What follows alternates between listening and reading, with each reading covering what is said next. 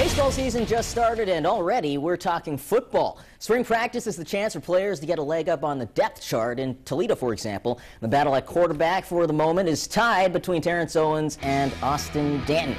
Tonight, at the UT spring game, Dantin with the Gold team was making it flow. David Fluellen gets the outside, then as some PAC points after contact sneaks in the corner. 28-7 for the Gold team. TO's blue team, 4th and goal from the 1. Give it to Morgan Williams. He finds a way, cuts the lead to 28-14. But back to the Gold. Fluellen off the direct snap. He zigs and zags, and he gets the other corner as opposed to the other touchdown. Gold wins the spring game 35-14. Here's some post-game reaction about that QB battle.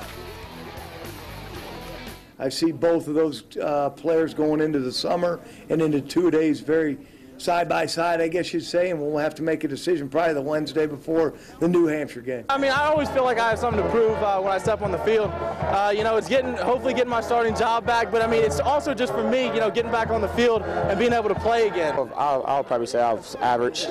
I mean, I think I made some good plays, made some bad reads. I just got a lot to learn. That's all.